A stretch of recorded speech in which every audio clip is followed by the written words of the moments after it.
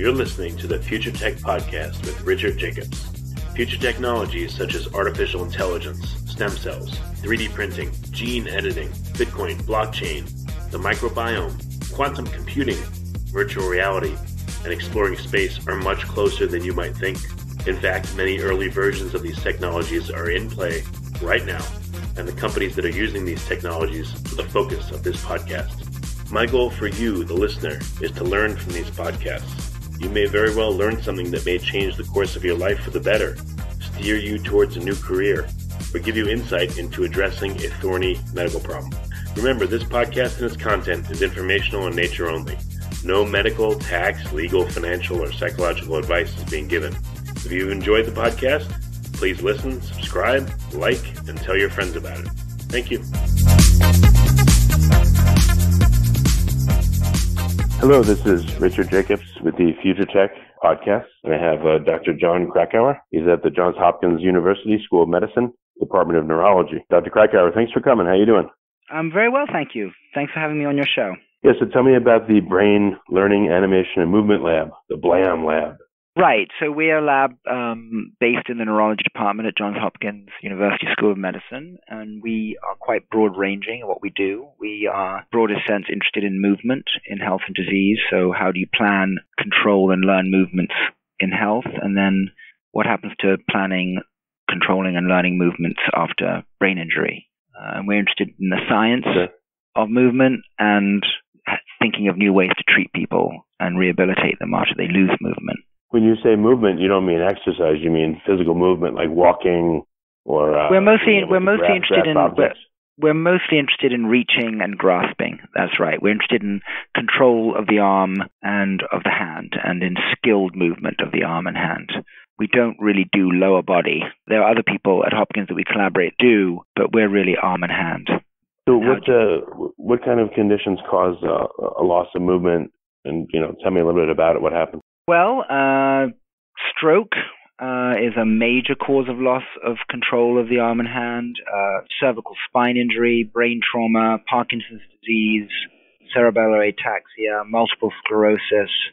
So there are many neurological diseases and also injuries that will affect your ability to move your arm and hand. But we focus, our main core disease that we study is stroke. So what happens when someone has a stroke, for instance? Like, what physically happens to cause a loss of the ability to move properly? Well, stroke, is when you lose blood and oxygen to a particular part of the brain. A very common part of the brain that's affected is the motor areas and its output. So commonly after a stroke, people will become weak, and they will also lose dexterity. So even if they have not complete weakness, they'll also just become clumsy. And then you can also develop additional symptoms called synergies, where you have these unwanted movements that sort of interfere with your ability to isolate your joints. So it's really a combination of weakness, dexterity loss, and a kind of movement disorder where you get these intrusive movement patterns. All of these are attributable to losing parts of your brain that transmit out to your spinal cord. Well, unintended movements, you mean like tremors or shaking or... Not so much that. Jerking, not so much that. It's for example, you try and extend at the elbow and your shoulder flexes. You try and just move your hand and your whole arm moves. So you lose the ability to isolate and individuate particular joints. You try and move one finger and all your fingers close. So you basically get these intrusive, unwanted additional movements while you try to make a voluntary movement. So stroke patients find it very difficult to move one finger and keep the other still. The other fingers get enslaved and go along for the ride. So you try and just flex your forefinger and all your fingers flex. So it's these intrusive... I've had injuries myself, and you're right, it is hard to isolate certain muscles, and I've had, a surgery or two where you want to move a certain muscle and you literally can't. Like, you just can't make it move, and you feel like you've lost the connection temporarily to make something move. So I understand. Right, and that's what happens early after stroke. And then when movement ability comes back, it can't be, as you just said, you can't isolate things as well. Other things come along for the ride. And that's sort of what I mean by this additional fact that there's loss, like you just described, and then there's this unwanted intrusion that comes along with the return. So what do you think is happening physically to cause that? Well, we sort of have an idea that humans are particularly dependent on something called the corticospinal tract, which is the projection from your motor cortex in your brain down through your brainstem to your spinal cord, and it connects you directly up to muscles. And that gives us all the dexterity that we have, which is better even than chimpanzees. But the price we pay for having this system is that if you damage it, you're devastated. So what seems to happen is that you lose this descending pathway that's special in humans when you interrupt it anywhere along its path after a stroke. So what happens in a stroke? Well, there are two kinds of strokes. I mean, the most common kind that makes up about 85% of strokes is where a blood vessel is blocked by a clot or by atherosclerosis, and so that part of your brain loses blood and oxygen and dies. So basically, a stroke is loss of brain tissue through deprivation of blood and oxygen. That's the most common kind of stroke, and there are many causes for that, cardiac conditions and other things. And then there are hemorrhagic strokes, where you basically burst a blood vessel rather than block it, and so you bleed. And that also can have the same effect because the blood exerts pressure on brain structures and even kills them. So whether you deprive an area of blood and oxygen or you flood it with high-pressure blood, the consequences can be very similar. So how does it cause loss of motion? Is it just because the brain's not able to send signals properly, even though the plumbing is still there, I guess, for a crude way to put it? Yeah, you've basically killed tissue that's projecting down to the spinal cord, right? You've either interrupted the cables, the white matter, or you've killed the gray matter, but it's basically death of neural tissue. So what are you learning are ways to modulate this effect? Well, we're just trying to find ways to have people try and get better with what they have left. In other words, you never lose everything, and then you need to find a way to sort of up-modulate and amplify the control abilities you have left with the remaining areas of your brain that have not been damaged. And what we think is that you need to really exploit that residual capacity by doing very intense rehabilitation very early after the stroke, because there's a diminishing return as time goes by to try and exploit these residual connections. So our main idea is that if you can come up with new, emotionally gratifying, motivating, enhancing behaviors that you can do early, then you can best exploit those residual connections. Because most people, even after injury, don't do enough. Most people have, not most, but 40% of people who buy gym memberships never go. I had surgery on my shoulder and didn't even like doing a little bit of rehab, but they told me I should do it at home. So we need to find ways to really motivate people early, to give them large amounts of exercise and practice to sort of exploit these connections you have left. And that's what we're really after, is how do we do that? Well, I mean, one is to put the fear of God into them and say, if you don't work on this for 6 months and rehab it at least 3 times a week, for instance, then you may have permanent loss of function, or you may not be able to do anything. Yeah, there's been a lot of research over decades showing that kind of distal warning doesn't work as well as the thing itself being fun. So, lots and lots of people smoke, even though they can be told you're going to get lung cancer and die, they still smoke. And the best ways to actually get people to quit smoking is not putting the fear of God in them so much as making it difficult to smoke. You can't smoke in restaurants, you can't smoke in cinemas, you can't smoke in public spaces. So in other words, the sheer inconvenience and the expense of buying them seems to be more effective than showing them pictures of blackened lungs and things like that. So similarly, we need to find a way not just to work on fear, but to make people actually enjoy doing the rehabilitation so that they want to do it. So is your goal to minimize the amount of rehab you have to do, or is it to gamify the experience so that more people do it? It's more the second. It's more to sort of find ways to gamify it and to vary it up and make it immersive so that people actually you trick people basically into doing the intensity and doses that they need. That is the approach we're taking. Yeah. So, the basic idea, is to make you be the expert athlete of your injury. Expert athletes and musicians practice 5-6 hours a day, and for 2 reasons. They enjoy the practice and they know that it will help them be excellent. And we need to find a way to make people realize that after injury, essentially you have to become an elite athlete of your injury. And we admire athletes for what they do. We mistakenly call it, talent or giftedness. But what we're really impressed by is that they were willing to make the sacrifice to practice 5 or 6 hours a day at the expense of everything else. Michael Phelps would practice 5 or 6 hours in the pool and he'd be bored to death, and he would much rather be out on the town. But he was able to sort of forego those things for the practice. And that's, I think, what we need to try and tap into, even in patients, let alone athletes. Well, that's a tough hurdle. I mean, rehab of a half hour a day, I'm sure people don't want to do. How do you get them to do 5-6 hours of the equivalent? I mean, do you have? Yeah, I know. Exactly. I don't. That's a great question. I mean, how do you get people to do more things? The basic idea is whoever changes behavior wins. I mean, this is true for getting people to lose weight, quit smoking, exercise. I mean, it's the same for rehab. Is how do you get people to make behavioral change? It's much easier to take a pill or whip out an organ with surgery. But behavioral change over the long term, which is probably what's needed, is tough. And, gamification is one way, I think.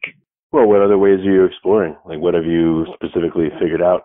What have you tried? Well, we've developed games of our own, and we are basically trying to get people to play them. We did a little trial for people early after stroke, and people like it. In other words, I think what the real issue here is when it comes to gamification is, for people who are old or sick, they tend to be told to recycle games and devices which are meant for other people, like the Wii, or, use a PlayStation or off-the-shelf games. And I think what we need to do is we need to sort of accept that we need to deliberately focus on these people and build games for them.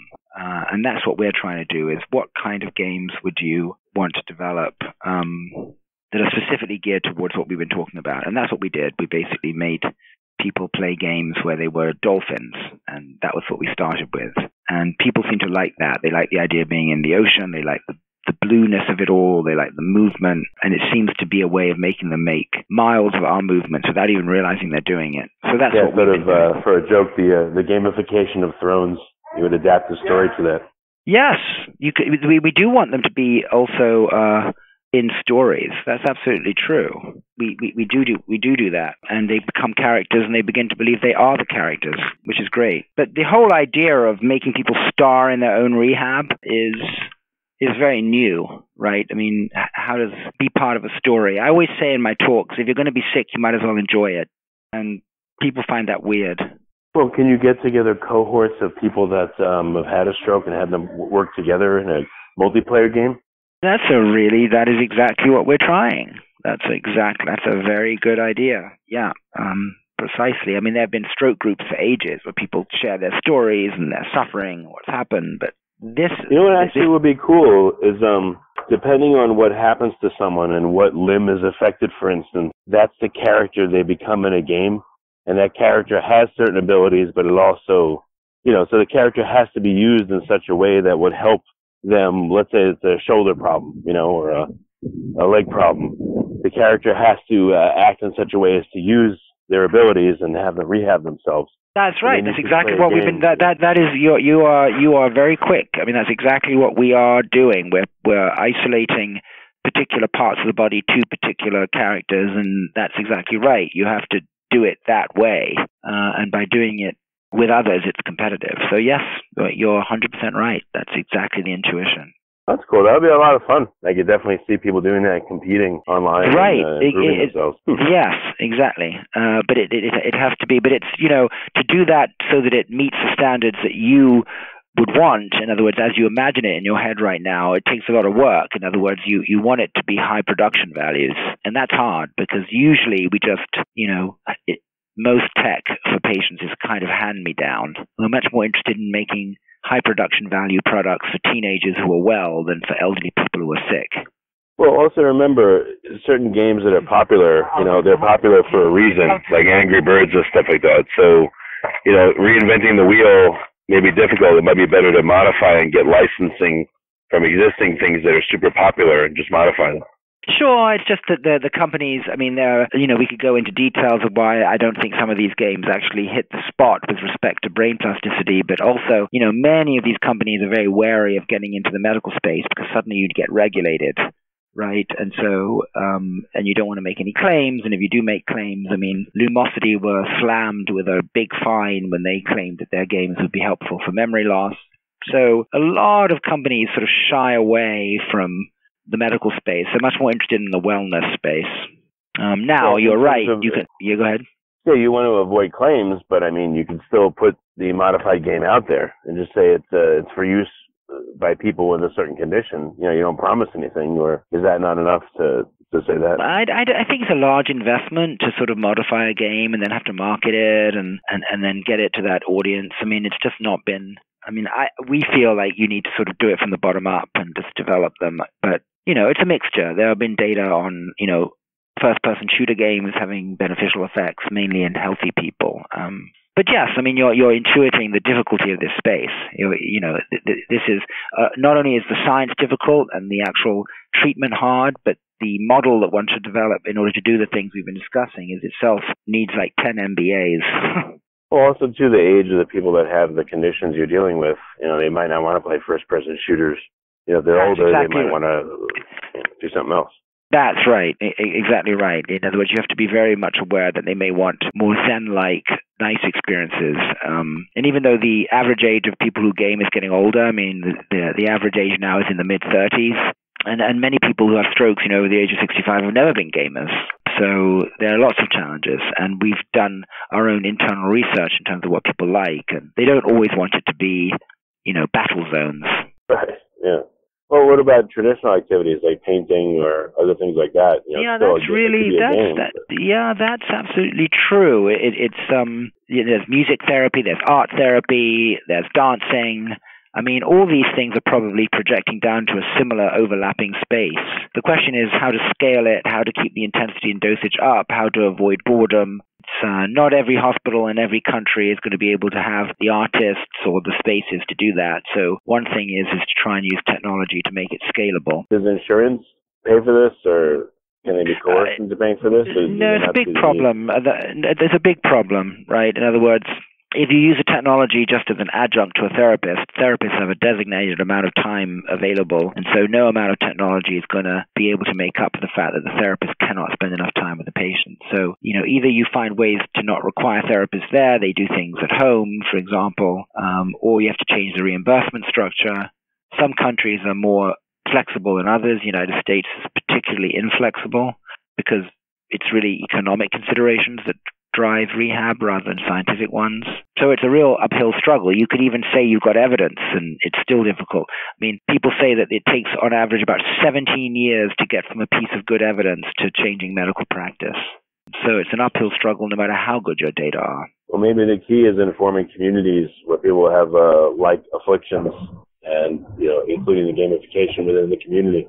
Literally membership in a community, Yeah, I mean, I think that's really interesting. I mean, sometimes we think about that, sort of Uberizing it, right? In other words, instead of sort of saying it has to go all the way through, as you make it minimum risk enough, and then people just begin to ask for it in their communities, and you sort of short-circuit the entire reimbursement system. It all boils down to whether people want to pay for things out of pocket, even if they're reasonable, compared to going through their insurance. And if their insurance only covers a piece, they may say, well, that might be good enough, or they're going to top it up themselves. There's work suggesting that if people think they get even a piece of a treatment through their insurance, they'd rather just do that and not pay extra. It's fascinating. Well, there's got to be a reason that you're doing this and a way to do it. You could say like you're in a thankless position, so why do it? I think that worldwide, I'm optimistic. I agree with you. I think worldwide one can. There are lots of different ways one can do it. There are lots of avenues to pursue. Overall, I think if what you're doing is right and people like it and it helps people, eventually in some venue, in some place, in some way, it goes. And that's what I have to believe. Otherwise, you're right. I would just be soaked in pessimism. Well, how far have you gotten? Have you gotten any good results with a cohort of people? Sure. I mean, we've did a small trial with the dolphin and acute stroke patients, and we've got positive results, which we're writing up right now. We've run about a dozen patients in a assisted living facility to see whether it's tolerable and enjoyable for the healthy elderly. We're beginning to look at other patient populations with it. So yes, I think we're on the right track. Okay, very good. So what's coming for you in the next year or so? New projects or what add-ons are you working on? Yeah, we're building new tech. In other words, we're going to roll out a sort of 2.0 version of our creatures. We're going to do something for the hand, and we're going to expand the conditions we're going to look at. We're going to try and do some small phase 2 studies in TBI, multiple sclerosis, HIV, and then try and do bigger trials in stroke, in chronic and acute stroke. So it's really perfecting the platform, increasing the number of characters and experiences. And the other thing we're working on, which is very exciting, is we're trying to sort of build the hospital room of the future. In other words, not just have platforms, but sort of turn rooms more into like little spaceships that you can walk into, sort of inspired by the sort of the holodeck in Star Trek. You know, wouldn't it be great if instead of a hospital room, it felt more like an arcade? That's the kind of thing we're also working on here at Hopkins. Well, it seems like this would lend itself to VR. You know, that would be a huge way to do this. You know, like if let's say I hurt my shoulder and I remember the exercises I did, you know, if I'm in VR, I could have a virtual trainer that tells me, do this, do that, try to move your shoulder this way. I could even show, you know, an image of myself doing the movements as I'm doing it and just show the muscles or like a cutaway. I mean, there could be a lot of things with VR. I would think that might be perhaps. Yeah, we have a VR version. We have a VR version of our game. So yeah, I mean, VR is one potential way. I mean, the thing about VR is sometimes you have to see why that's better than reality itself. Sometimes I feel too many VR experiences just replicas of reality, and it's a very interesting distinction and a very interesting conversation to have. What is the difference between VR versus gaming? And VR hasn't really taken off yet as something that people like to have as a gaming experience. But I think it's in its early days, and that will probably change. Okay. Well, very good. So what's the best way for folks to find out more, to get in touch and, you know? Well, the best way, I think, is to go to our website. So it's www.blam-lab.org. And we have contact information in all our media appearances and our scientific manuscripts and, you know, work that we've done. And then there's also, you can go to Hopkins and go to the Kata Design Studio, Kata Design Studio, and that will also give information about the kind of games we're making. All right, great. And BLAM is BLAM -org. Yeah, blamlab.org, yeah. Okay, very good. Well, Dr. Krakauer, thanks for coming. I really appreciate it. Not at all. Thank you so much. It was great fun. And take care. You're listening to the Future Tech Podcast with Richard Jacobs. Future technologies such as artificial intelligence, stem cells, 3D printing, gene editing, Bitcoin, blockchain, the microbiome, quantum computing, virtual reality, and exploring space are much closer than you might think. In fact, many early versions of these technologies are in play right now, and the companies that are using these technologies are the focus of this podcast. My goal for you, the listener, is to learn from these podcasts.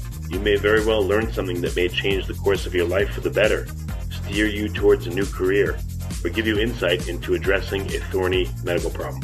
Remember, this podcast and its content is informational in nature only. No medical, tax, legal, financial, or psychological advice is being given. If you've enjoyed the podcast, please listen, subscribe, like, and tell your friends about it. Thank you.